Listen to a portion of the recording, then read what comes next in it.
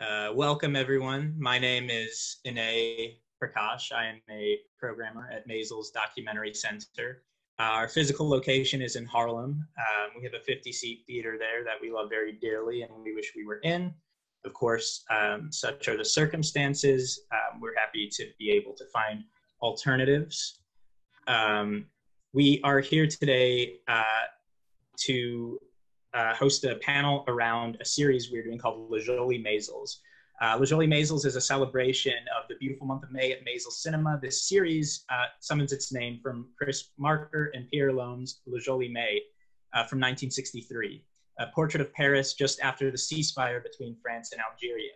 This documentary, with its on-the-street interview and reflections on happiness, itself harkens back to Chronicle of a Summer from 1961, in which Rouch and Edgar Morin took to the streets of Paris to ask people the blunt and sometimes confrontational question, are you happy?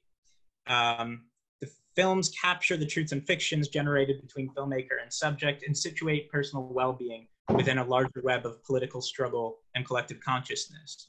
The series looks at the lineages of those films in the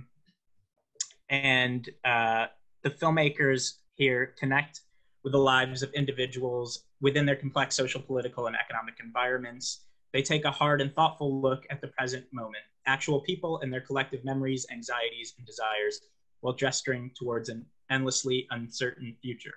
And I'm very honored today that we have here Mark Street, Brett Story, and Gordon Quinn. I'll introduce them one by one. So Gordon Quinn is artistic director and founding member of Kartemquin Films. He's been making documentaries for over 50 years. Roger Ebert of the Chicago Sun-Times called his first film, Home for Life, an extraordinarily moving documentary. With Home for Life, Gordon established the direction he would take for the next 4 decades, making cinema verite films that investigate and critique society by documenting the unfolding lives of real people. Other films Gordon has made include Vietnam, Long Time Coming, Golub, Five Girls, Refrigerator Mothers, and Stevie. Gordon has won numerous awards throughout his career, including 3 Emmy Awards, and it feels pertinent to note that he was honored by the 2016 St. Louis International Film Festival's Maysles with the Maysles Brothers Lifetime Achievement Award in documentary. Thank you so much for being with us, Gordon. Great, glad to be here. And then Brett Story is a geographer and award-winning nonfiction filmmaker. Her films have screened at True False, Oberhausen, Hot Docs, the Biennale, and Doc Leipzig, among other international festivals. Her second-length feature film, previous to Hottest August, is The Prison in 12 Landscapes and was awarded the Special Jury Prize at Hot Docs and was a nominee for Best Canadian Feature Documentary at the Canadian Screen Awards. Her interests across the fields of documentary and critical theory are expansive and include experimental cinema and essay films, politics and aesthetics, radical capitalism, racial capitalism, and Marxist political economy and visual geography. Brett holds a PhD in geography from the University of Toronto and is the author of the book Prison Land: Mapping Carceral Power Across Neoliberal America from the University of Minnesota Press. She was a 2016 Sundance Art of Nonfiction Fellow and is a 2018 Guggenheim Fellow. Thank you so much, Brett, for joining us. Really glad to be here. I can't hear you. Mark Street graduated from Bard College and the San Francisco Art Institute. He's shown work in the New York Museum of Modern Art Cineprobe series at Anthology Film Archives, Millennium, San Francisco Cinematheque, among others. His work has appeared at Tribeca, Sundance, Rotterdam, New York, London, San Francisco, the New York Underground Film Festival, Sarajevo, Biennale, Our Sense, Mill Valley, and South by Southwest. He is assistant professor of film in the visual art department at Fordham University, Lincoln Center, where he teaches film, video production, and other courses that engage contemporary artistic practice. Thank you, Mark, for joining us. Thank you. Nice to be here. You're 3 of my absolute heroes, so this is a real treat for me. And I should reiterate also that the films you're representing in the series, Mark has a new film called Work Songs, as well as a short from years ago called Happy. Brett's new film is called The Hottest August. And the film we have by Gordon is called Inquiring Nuns, which was made in 1968. I should say, so my first year in film school in Chicago, Inquiring Nuns was the first thing they showed us, and then they sent us off on the streets to do our own version of it. How did you? So had you heard of Chronicle? You'd seen Chronicle of a Summer and Yeah. perhaps Joli Mai? Yeah, we had seen Chronicle of a Summer, and actually I was still a student at the University of Chicago when I saw Chronicle of a Summer, but we were very excited by it, and Jerry Temner, who I founded Kartemquin with, and I both, when we had the opportunity, we were doing a series of films for Catholic adult education. And we kept talking them into the things that we thought we wanted to do. And so we were like, how can we do something like that? And it was like, oh, we'll do it with nuns. They'll go for that. And so, you know, we pitched them the idea, and we were supposed to be doing 6 short films to stimulate discussions in church basements, and they wound up with all these feature-length documentaries. We did a whole series for them. So that's kind of how it came about. And it was an incredibly easy film to make. We shot for 8 days, and the editing was, that was when I was still editing. It just sort of fell together naturally. And you're not the only one who was in a class where they've sort of tried to replicate it. Some high school students did it. It's actually an extra on the DVD. So I've heard about that. Oh, that's wonderful. And I'm sure that's something you enjoy as well, seeing the work have such a long life. Yeah, and a few years later, I did see Joli Mai. I can't remember where, probably maybe at the Cisco Film Center, which was before it was just the film center at that time, and was incredibly impressed with that too. And later, when Steve James wandered into Kartemquin, it was one of the things that we had in common, which was a love for this film. That's wonderful. Yeah, the Cisco is where I did most of my film watching in Chicago. Yeah. And one detail, one Maysles, I knew Albert back in the 60s, and I actually bought my very first lens for Home for Life because we were trying to emulate what they were doing with we had the second crystal controlled camera in Chicago. The first one was brought back by somebody that I worked for, Mike Shea, was a Leacock Pennybaker, you know, built by that guy Bekdonich. And we built our own version with a friend of mine who was a physicist at the U of C for, you know, we had a general camera conversion and we made it crystal controlled for a few $100s, where their camera was $20,000. And I needed a lens with a short finder, and they just didn't exist. And Albert had a lens that he sold me. Oh, that's extraordinary. Did you know each other already just through the profession? I wasn't really, I was just starting, you know, but I knew who he was. I don't remember if I'd met him before I bought the lens or not, but I remember going to New York to get this lens from him. That's great. Brett, I saw Hottest August for the first time at Hot Docs like about a year ago now, and it completely floored me. I was so excited by it, you know, its freshness and also the way it embodies this history. What was the journey for you from? Were those films inspirations, and how did Hottest August come about?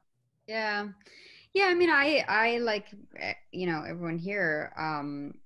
I'm just such a huge fan of Joli Mai. I saw it. It was one of the later Chris Marker films that I saw, and I think I saw it actually when it was reissued a few years ago.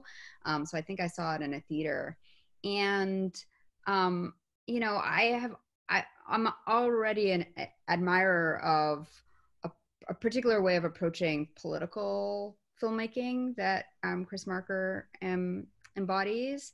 And with this film especially, like, there was just this really, for me anyways, like the way in which it takes so long to realize you're watching this indictment of French colonialism. Like, you're just sort of like in this film that's like meandering with ordinary people talking about all sorts of things, that seeming sort of like, you know, set of digressions doesn't take away from how enjoyable and deliberate it feels. But then the sucker punch of realizing that this is like a real examination of colonialism and and complicity with violence has stayed with me for a really long time. And I also I've always been interested in interviewing as a mode. I feel like there's ways in which interviews get kind of a bad rep. People talk. I know a lot of my students talk about talking head films with derision. It's like a bad thing. But I think what people say is really interesting. Like, and watching, Mark and Gordon's films, had the same sort of pleasure in just like listening to how people respond when they're asked questions about their lives. So yeah, I always admired that film for its sort of like way of exploration. And then I, in my own sort of world, have been, like many people, just pondering the question of futurity, thinking a lot about what it's like to live with the climate crises and how we negotiate that, not just as an issue, but as a sort of like way of being. And was thinking about a way of making a film that would allow me to explore how we live with the new reality of a kind of growing futurelessness. And so, yeah, I think when I was thinking about Le Joli Mai as a model for the hottest August, I was thinking a lot about how I wanted to make a film about the climate crises that kind of was composed of a set of digressions where I just, used the excuse of a place and a month and conversations with strangers to sort of find out what it's like to live in this particular moment with this particular generalized crises becoming part of our just everyday fabric. Extraordinary. Mark, have you had a similarly long relationship with the films? Yeah, I saw Le Joli Mai in college, and I second both what Gordon and Brett said about an immediate appreciation, and I think Brett used the word meandering, and I found the journey of that film, and then of course the journey of Chronicle of a Summer, which I saw later. It's accumulative in a way that I really admire. It's these little weird seeming cul-de-sacs that end up aggregating and leading us somewhere as we're watching it in a way that I really admire. So Brett was talking about the interview, and I too, both in Happy and in Work Songs, really felt like conversation was the central tenet of it. And I think Foucault makes a distinction between an interview and a conversation being less hegemonic, or it sort of blunts the authority of the interviewer. And I just wanted both of these films to aggregate around talking to people, being surprised by them, having them maybe turn the tables at times, take me in directions I hadn't anticipated. And I think it's the spirit of both those films that guided me. I didn't look at them before I set out to make this. They're always in the back of my mind. What if they could digress? What if they could wander? What if they could take the viewer somewhere and she didn't know where she was going there, and then it all became clear, after the film was over, something like that. Thanks. Yeah, absolutely. I feel all three films really emphasize the strength of what you can get out of a simple interview. Brett, since you mentioned the political aspect, I'd like to go there right now. In both in these films, there's, like you said, it's looming in the background, but it becomes apparent over the course of the film that it's looming very heavily, and it's on most people's minds, and most people have an opinion about what's happening in the case of France with Algeria. In your film, the election had just happened, and although that's not dealt with explicitly, I'm sure you were thinking about it. And of course, when you're talking about the future, I'm sure you assumed climate change would come to people's minds. Is that, and I think most explicitly too, you inherit that political tradition. Part of the text narration is from Karl Marx's Capital, which is pretty awesome, I think. So were you, was that a big part of it for you going in?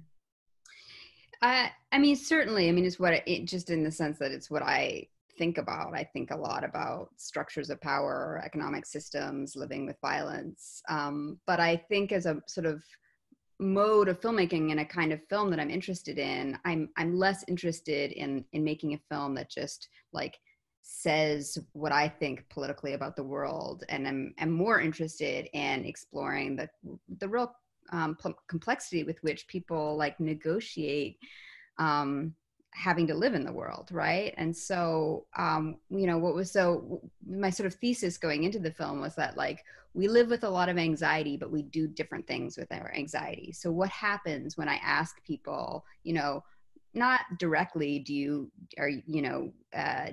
believe in climate change? Are you worried about it? But rather like, what are you thinking about? What are you worried about? What do you think is going to happen tomorrow? Because I do think that, I think like I'm really interested in questions of power, but especially, you know, what people do with their anxieties when they have different degrees of power, or they feel or interpret their sense of power in different ways. And it was really interesting to encounter, you know, on the one hand, sure, people have a tremendous set of worries about the world, but they were also very quick in my conversations to kind of express some version of a kind of optimism. Things will be fine tomorrow because X or because Y. And I think that that's very human. I think that, you know, I think we get sunk when we, and totally dispirited when we can't do some degree of mental trickery to sort of figure out how we'll feel like things are going to be okay.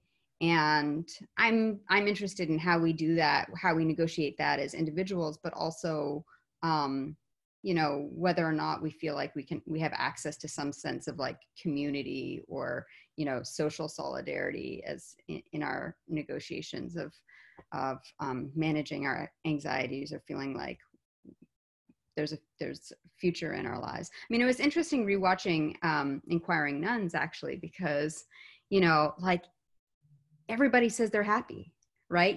And it's after they say they're happy that some, you know, then it gets more complicated. But at first glance, most people get asked the question, "Are you happy?" And they say yes. And so one basic last woman, there's pardon? a one. Right. There's not right now. Right. But yeah, I was just like, what? I didn't ask that question in my film, but I wondered if you made a film right now, would people still be so quick to say yes and then maybe but? Or is there a kind of, and what was that about? Like, were people generally more happy, or is it just the sort of culture of like public expression where you don't feel, you know, in the late 60s, like you could admit that you're unhappy? Or anyways, it was really interesting to revisit. And they're talking to nuns. I think that also made a difference of how people begin, and then you kind of see the arc of the interview or conversation as it goes on, that people dig deeper and deeper. One of the things I'm always struck by, we didn't quite see it at the time because the war in Vietnam was on all of our minds. But when you look at it now, you know, back, it's like, oh my God, everybody's thinking about the war. And you know, history gives you a different lens on some of those things that you've lived through. What was striking about that to me is, yeah, almost everyone says they would be happier if the situation in Vietnam were resolved. You know, it's traditionally taught as the anti-war sentiment as an aspect of counterculture, but it seems like it was pretty well part of mainstream culture, that sentiment. Was that something that you were looking to tackle going in, or that just emerged as a portion of the times? It really just emerged because we went in very open-ended. You know, we loved the question from Chronicle of the Summer.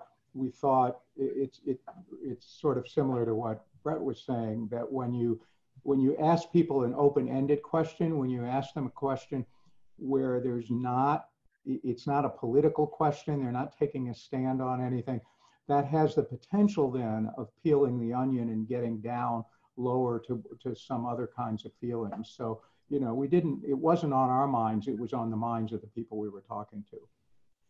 Interesting. I think it's interesting also that a lot of people say they're happy, but also a lot of the people you interviewed, it was on a Sunday, right? We're experiencing leisure time. Yeah. In places where they wanted to be. The initial idea was we were going to do it all outside of churches and be talking to people coming out of church. But that started to have some limitations in terms of where the conversations went. And you see in the very last conversation, that series is inside the Art Institute. And we were thinking, that's like a good location for us because people are already, they're looking at art, they're probably inside their head, they're a little more solitary. And so we thought maybe, you know, we realized that there was a superficiality to what we were getting in front of the churches. So we started to change some of the locations. And then Mark, your film paints a contrast to that in that you chose to deal explicitly with labor. What motivated that decision to interview workers? I guess it's similar to what Gordon and Brett were saying about open-ended questions. You know, I just, you know, everybody's got something to say about their relationship to labor. And it sort of started with a dinner table conversation, asking people, you can ask anyone what their weirdest job was. And everybody's got something to say about, you know, a tale of misery or a strange firing or, you know, something that, you know, rendered them completely powerless or whatever. So, you know, similarly, I just thought, let me focus on what people consider their work. And this will lead to other things that they say. And it'll more importantly, lead the audience to think about work that they see being done, work that they themselves do, what they consider their engagement with work itself is. Did you have a political interest in labor as well? Or how did you choose the people you spoke to, and what was sort of the underlying nature of that? I had a political interest in that, you know, I'm interested in the gig economy in a bad way. I'm interested in, you know, I started the film in Pittsburgh because I felt like the automatic vehicle landscape there is a kind of telling site for what's going on. It's this sort of unholy alliance between Carnegie Mellon, first military technology developed by Carnegie Mellon, the city of Pittsburgh, and Uber. So they're all, it's a sort of private public educational consortium meant to turn a Rust Belt city into something, quote, green, you know, which is greener than burning fossil fuel, but obviously blue collar workers are the ones that are impacted by it. So I was very interested in politics. I interviewed the union people, the wobbly historian, and things like that. I found that if I kept my questions more neutral, more open-ended, the politics would seep through or rise to the surface. And I could draw connections between a certain kind of gig worker and another gig worker. And the audience could put them together in their mind. So I sort of came at it from that viewpoint, but wanted the film to not explicitly state it. I think if we look at the films Le Joli Mai and Chronicle of a Summer, and then these films, there's you see very clearly the decline in the power of unions and the labor movement generally. And one thing that surfaces in both your film, Brett, and yours, Mark, is automation that also comes up in those earlier films. In the case of Work Songs, it's about self-driving cars. And in The Hottest August, we have somebody talking very enthusiastically about what they call robot communism. They're optimistic about the idea that people no longer have to work, and perhaps that will give us the ability to actually care for people. Do you see automation as one of the large forces that'll drive, you know, the world we see going forward? Both Mark and Brett, and even Gordon, if you have thoughts on the subject. Yes, I mean, I think, you know, we're seeing it in this moment now. You know, with Amazon, Amazon has increased its profile, you know, in my film, it was also the UPS driver. You know, fewer and fewer people they're hiring fewer and fewer people. They're sort of tethered to the company in terms of their smart devices. There's no UPS driver can't decide how he or she wants to drive from here to there. It's all mapped out, and things like that. And, you know, Ken Loach's latest film, Sorry We Missed You, deals with that very directly. And it reminded me of this guy I interviewed, the UPS guy, who said, you know, he had to do 16 stops an hour, or they tried to fire him when he sank to 15.99 stops an hour. So. Yeah, and I don't think you can really separate automation from capitalism, right? Which is to say the drive to profit. And what we have going on is technology evolves, is that you have technology, the people that are in control of how technology evolves are those who are the most invested in recouping profit at the expense of workers. So, you know, I'm sort of agnostic on the question of automation or technology per se, but I'm not agnostic on, you know, the palpable sense that we can see all around us, and certainly we're seeing in the COVID crisis that that workers have less power, that that the gig economy, that deunionization, that the threat of automation, the threat of globalization is wielded to undermine the capacity of workers to feel like they have any kind of leverage. They can ever say no, they can ever not go into work when they're feeling sick. And so that's the real threat. And it was sort of, you know, when that guy in my film says, you know, robot communism is the future, it's not even that I have an opinion on robots. It's more that like his sense that like it's up to us to take back the possibilities of this technology and use the technology to like reconfigure society, the rules of how society is organized. That was what, and his enthusiasm over it was what was you know, most delightful to me listening. Right. Yeah. He was optimistic about something most people are pretty scared about. As was the economist who proposed taking capitalism into overdrive and commodifying air, which I found. I mean, he's a hedge fund manager who has made his money, in his words, you know, finding value, like capital value in previously unvalued things. So, you know, he's making a lot of money in the charter school movement, and like investing in governments and investing in other things that previously have been uncapitalized. And I you know, you look at something like air that was once free, and you see something that can be valued from a financial point of view. And I think what's most interesting to me is the sort of way in which the mind, this is true of all of us, you know, myself included, the way in which we narrativize things to make them feel like they are that they're legitimate. So, you know, he's not saying like, yay me, I'm going to make a lot of money by privatizing air. He's saying there's a social good if we attach a number to these things. And you know, it's up to the viewer to decide how they feel about what he's saying in the context of all the other kinds of scarcity we're encountering. I have to see your new movie, which I haven't seen. When I was in high school, and I think it was maybe 10th grade, because I think it was biology, I was ahead of my time. We were all supposed to do a project, and I came up with the idea of, in a sense, privatizing air. And I came into the class with a refrigerator box, the box that the refrigerator comes in, strapped to my back to demonstrate how this would work, and everybody would be wearing one of these things. And it was, you know, dealing with pollution and air pollution and all of that. And it was, the teacher didn't think it was so great, but the class was really cracked up. But I think it all does come back to what Brett was saying before, that power relationships are so important.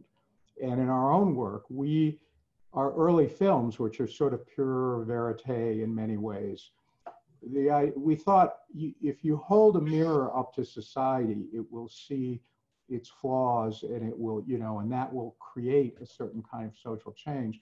And we did a lot of labor films in the early 70s. And they all ended in defeat. Mm-hmm. And we, you'll see a film like The Last Pullman Car, they have a verite through line, but they have a driving narration, an analytical construct where we're really talking to the audience about power relationships and trying to say these people are in a hopeless struggle because the power relationships are so unequal. And that when people are engaged in those struggles, they have to understand what they are up against if they have a chance of winning. We're not making films like that anymore, but I think in my mind, I'm always thinking about where the power lies and what's going on. I think Brett is right. It's like more jobs have been lost to automation than to offshoring. But the reality is the problem is who controls the automation, who controls it, who sets, I mean, look at Jeff Bezos. He's just made 30 billion more or whatever it is. And he wants to take away the $2 an hour that his warehouse workers are making. And their industry still needs workers. They're just paying them half what they paid them 15, 20 years ago. But they, a lot of these new, like the gig economy, it's like they still need these workers. They just don't want to pay them. We're starting to get some questions from the audience, so I'll pivot to those. I have a question from Jen Reeves for Mark.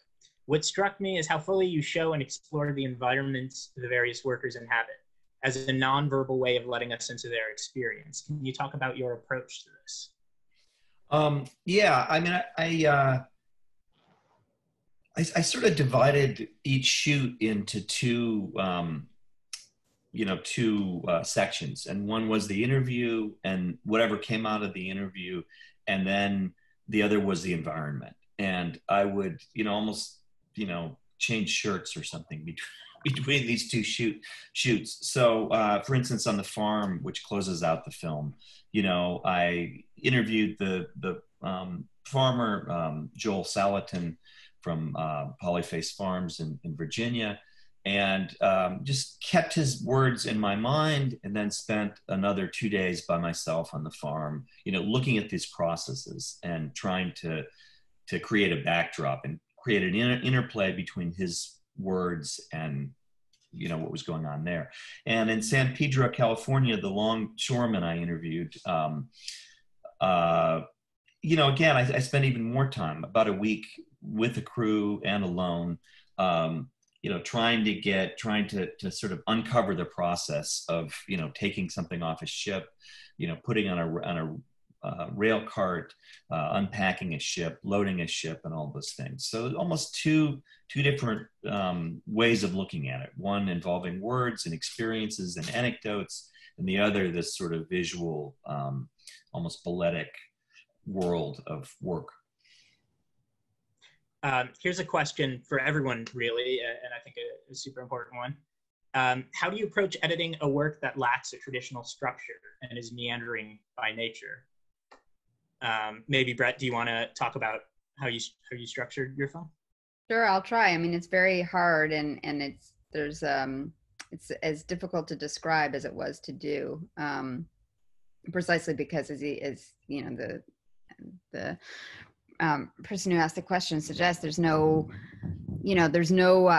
plot points to follow. There's no obvious arc, and even in our case, we could have considered the chronology of the month as a structuring device, but we decided not to. And so we kind of treated the edit, and I worked with an editor named Nels Bangerter. We sort of treated it as itself an experiment, in the same way that the mode of making the film was. And his sort of answer to that experiment was to say, hey, I mean, you've given me 100 hours of footage. We've talked about the sort of themes and questions that we're interested in. It could be anything. Why don't we just start by making something? And he basically, cut a 2-hour film in the first month. And then we spent the next 11 months changing that film and ending up where we ended up. And so, you know, I guess we were trying to figure out things like, you know, I think Mark, you used the term sort of accumulation. Like, how can you build momentum through like sheer accumulation, and use the kind of like the magic of the edit to create interesting juxtapositions and rhymes and things that could happen by placing two things together or two things apart. So it was a lot of that, sort of figuring, you know, finding like these small echoes between things that people would say, like the guy who leans out his window at the beginning of the film and says, you can do three things when you grow up: go join the military, go to college, or get a job. And then some other guy later in the film and later in the filming leans out his truck window and says the same thing. So looking for moments like that that could speak back to each other, moments that could say something else by virtue of the fact that they were put together, so that you get this sense of a kind of like onion unfolding. I mean, the metaphor that I sort of used in the edit room was like, I had this image of a Bruegel painting turned into a 1,000-piece jigsaw puzzle, and we were just putting all the pieces together until gradually a picture emerges. But the truth is that, you know, those pieces could have been arranged in lots and lots of different ways, and maybe, you know, maybe there's a totally different but just as interesting of a film that might have been made if we'd structured it differently. Gordon, do you have a method of approaching structure? Well, you know, it changes over time, and so I would say that most of our films now, we spend about a year or sometimes 2 years in the editing process. But the Inquiring Nuns was a real contrast. There were a lot of budget constraints. We were editing film, and I edited it not in chronological order exactly, but the locations are in the order that we shot them.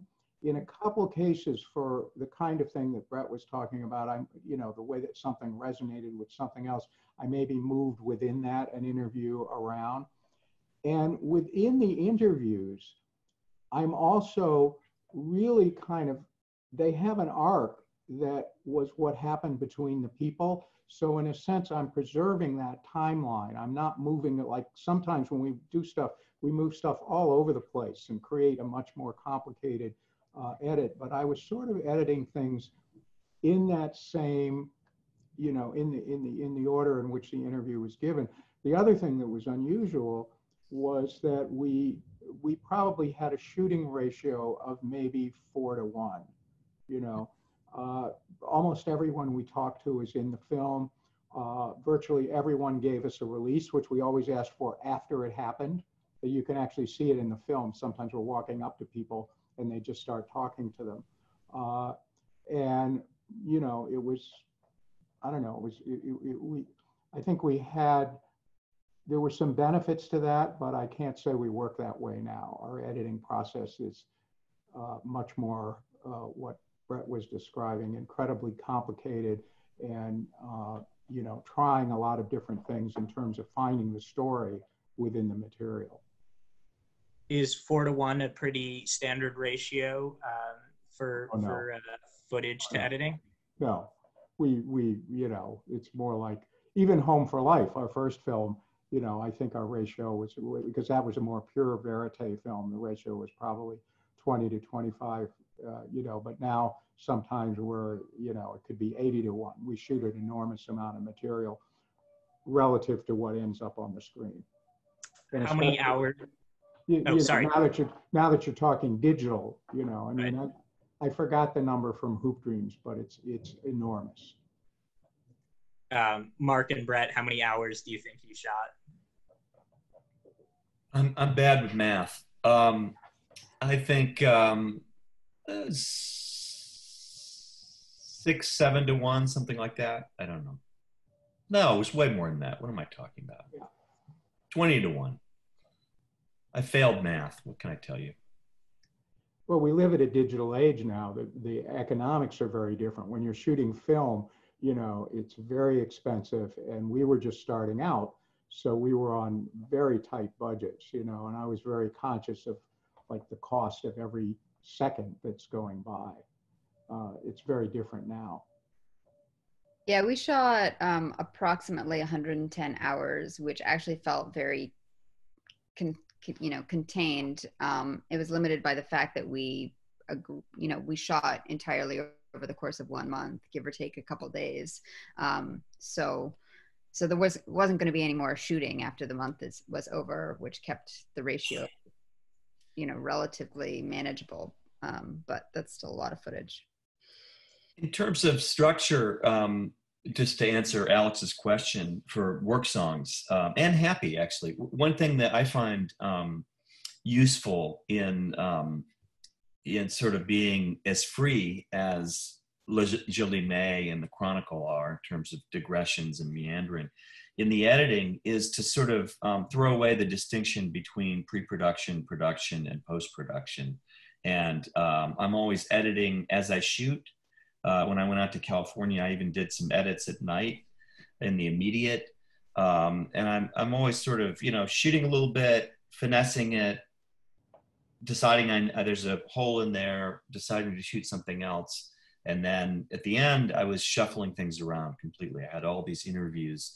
I worked with two editors, Sarah Jacobson and Tim Sternberg, and they each, tried grouping certain things together, emphasizing types of labor, emphasizing types of personalities, job satisfaction. There are all these variables, and we just tried to keep, shuffling the deck and not having a set length in mind. Or, at one point I thought it could be a 20-minute film, and another time I thought it could be a 3-part series. And I think, being open to whatever it ends up to be is one of the benefits of not being beholden to, the feature film paradigm or anything like that for me. I have another question here from Elijah S. When speaking to people on the street, people often say things that contradict their material conditions. Whether that's saying they love their job or that they aren't worried about climate change, when that might not be the case, or that they're completely happy with their lives, etc. How do you navigate that and its relationship to your own politics in the conversations while filming and in the editing process of the constructing of the film? And I guess I'll add, do you even see that as your role at all?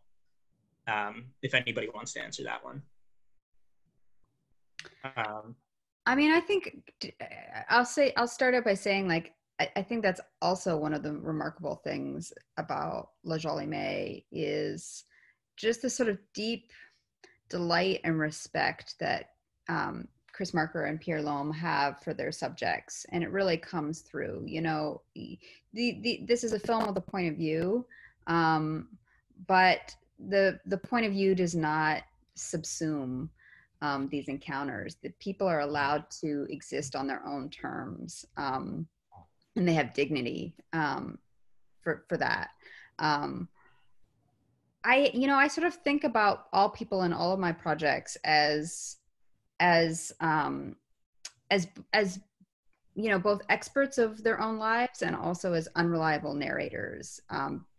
Because we are. We're all that's available to us to make sense of our lives is the stuff of our lives, and then also the messages we get from the universe. So those are the terms that we're given to then do this really hard work of making sense of really challenging things to make sense of. We have limited views. So I guess I just sort of try to approach people like that. I take them seriously, but I also try and use the language of film to provide context, so that an audience member can come to their own sort of opinion on what it means that someone is describing their life in certain terms. Somebody asked a similar question, and to add to it a little bit regarding the influence of the camera on people's answers. In what way do you account for that, try to avoid it, or allowed it to be included? I will note that at the end of, for those who've seen, at the end of Chronicle of a Summer, the subjects of the film are shown the film so that they can comment on it. And pretty hilariously, a lot of them dismiss it as being phony or else indecent. If somebody does comment that they feel the presence of the camera makes it impossible to be truthful and genuine, how do you all feel about that? I think, that of course, I mean, we don't work with a hidden camera. The camera's there and we're transparent about that. I think in Inquiring Nuns, we actually include in our conversations with the nuns, the two conversations that take place in the car, we're talking about that very issue of how do you actually find out what's on people's minds? How do you get deeper into the conversation? Of course, they start superficially and they talk about what they've learned over the course of doing all these interviews. I think probably in our case, the fact that the questioners were nuns had more to do with what influenced the people's answers than the fact that the camera was there. You know, and I think today we live in the digital age, and people are, you know, if you look back in the 1930s at people being interviewed on film, it suddenly becomes there's a great big camera on sticks and they've seen it on TV, so they know how they're supposed to act. You know, I am a worker and I'm speaking, you know, it gets very formalized. And I think we've gone through generations of people becoming fairly used to being filmed, to being on camera, whether it's in their home or on their phone or whatever. And yes, they may be hiding certain things, but I think, you know, this idea that Brett expressed, that they're the experts on their own lives and they're also unreliable narrators. And I think that's something that there are quite a few novels that are like that, you know, where you have a narrator or the storyteller, and as you dig into it, you come to realize that this poor person is actually unreliable. Do you find that the explosion of visual technology over the years has made it easier to interview people? Have they become more comfortable? Not necessarily. I noticed a change between Happy, which was made in 2001, and, you know, the presence that a camera has in one's hand has changed. In one hand, people are filming all the time on their cell phones, so it's more ubiquitous. On the other hand, people are more concerned about where it's going to go, what the end of the chain is, or whatever. In my case, I sort of played with it. At one point, I had a cut where I revealed the crew as its own band of workers, and I also had the kind of freedom to move back and forth between being a single person on the street with the camera and sort of approaching people in the immediate unprepared, and sitting people down and lighting them and setting it up and doing a clapboard and all that. So I just tried to keep a lively mix between those two things. Yeah, I wanted to say one thing about the interviewing people with whom you might disagree. I kept thinking of psychiatry when I was making this film and another film I made called Oil Towns, about oil workers in North Dakota. And you know how shrink is quiet or allows someone to express themselves, or just sort of a sounding board. And you know, I'm not a shrink, but I sort of felt like people would say, particularly in oil towns, people would say these sort of really reactionary things. But I thought, well, I'm not here to disagree with them. I'm here to sort of let them express themselves and see what comes out of it in the service of the film. Another question, in this moment, filmmakers may be inclined to gauge the collective fears, anxieties, desires, politics of people during the COVID-19 pandemic. The material conditions and safety measures of the crisis, however, preclude this method of in-person on-the-street dialogue. It's, of course, much more fraught approaching people now. In the tradition of Marker and Rouch, and in line with your previous work, how would you approach a film that evokes and explores time and place right now? Is that something you've given any thought to? Again, for anyone. Well, I was in the hospital and then in rehab. And before all that happened, there was a group of former interns who were following me around, making a film about me. I was a little bit embarrassed by this, but they were quite tenacious. And they contacted me in the hospital and they wanted to do an interview with me. I guess it was in rehab. And they had I had a camera there, so we did a Zoom call and they interviewed me, but I also set the camera up so that it could be recorded. And then they wanted to come down. My wife was going to pick me up as I'm leaving, and they wanted to film that, you know, and it was like, I really tried to discourage them in a sense. It's like, it's a nothing scene, you know, you don't, you know, and they're going out on the street. On the other hand, they're going out on it's their project. I mean, I think that we have to be careful. There's some people who are working on some guidelines about, you know, how to think about filming in the time of COVID and that kind of thing. And I think coming from a union perspective, I'm in the DGA and I was in the camera union for many years. I think there's a lot to think about in terms of the power relationship. When you're working with someone or the people working for someone else, there's a whole set of questions that come into being. But if you've got young independent people who are sort of setting their own rules and setting their own parameters, those aren't always the right questions. So I think that these ethical questions of filming in the time of COVID are figuring out what are the right contradictions that we're confronting. There will always be contradictions. There will always be figuring out what's the balance between two conflicting, you know, safety and getting the story. And we're in a risky business, you know, which I said to a lawyer of ours once who was trying to say, well, you can't do this, you can't do that. There are all these risks. And I was like, no. What I want you to do is explain to me what the risks are. And you need to understand our business is taking risks. We need to figure out the balance between the risk and what we're trying to do. So I think to me, it's figuring out what are the contradictions. Thinking about the current moment, I couldn't help but laugh when the young woman in Work Songs, Mark, mentions that she wishes she could work from home all the time. I wonder if you've spoken to her since. I haven't. You know, she was someone, I mean, you know, it's always great when people surprise you in their film, right? And she was someone that I had professional contact with, and I couldn't get to her. I couldn't find her office. And then I realized she didn't have an office because she was always working from home. And I thought, this is weird, you know? And then the other surprise was you know, sort of, I guess, part of me wanted her to say how alienating that was and how much she missed the community. But in fact, she loved working from home and wished she could work from home all the time, as you say. I haven't spoken to her. I don't know. I mean, I think my practice is a lot based on New York City density and travel, neither of which are really there. So I'm thinking about a road film of some kind. And I'm interested in this paradigm right here.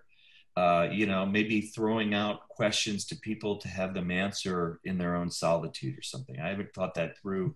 I may not do it, but I think it's interesting. I've made diary films myself.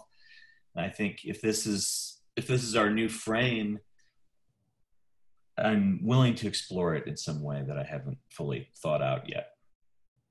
Can I ask a question of all of you? I'm wondering if anyone knows the story of the relationship between Chronicle of a Summer and Le Joli Mai. Like, why was Le Joli Mai made? How in what way was it a response to Chronicle of a Summer? Does anyone know? I do. I feel deeply embarrassed that I do not know. I feel as a curator, I should know that. But I actually don't. I don't know what the relationship between Chris Marker and Jean Rouch was. I mean, I know Chris Marker and Pierre Lhomme, you know, had watched that film and they are responding to it. They knew each other, but I think, and you see it in Chronicle of a Summer, and you know, in some ways you're seeing a little bit of that in Inquiring Nuns too. It's like Morin and Rouch are coming from this more academic kind of context, and you see them as characters in their own film and talking about the experiment and kind of unfolding all of that. And I think Marker always saw himself more as an artist. And I felt Marker too was really trying to make an explicit political statement. You know, the final words of that film are, "As long as there are prisons, You Are Not Free, which I'm sure resonates with you, Brett, especially as Oh, I mean, that, interestingly enough, the last scene of that film inspired the last scene of my previous film, The Prison in 12 Landscapes, which is premised on the idea that you'll never see a prison in the whole film. And then I watched Joli Mai, which is not a film about prisons, but it ends with a prison. And that's what gave me the idea to end The Prison in 12 Landscapes with a shot of Attica.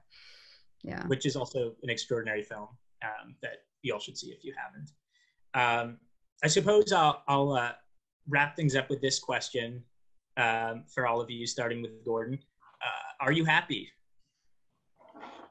I having made that film, and it was re-released, you know, so I was traveling with it again, and I've been asked that a lot, and I don't really have an answer. I mean, it's like, yeah, I get to do the thing that I dreamed of doing in college. You know, I've had in a sense, my work, and I think, you know, it's Mark, you also capture that in your film, that work can be a deep-seated source of happiness and meaning in people's lives. And that's why they fight so hard to hang on to it, even when the work is sometimes alienating.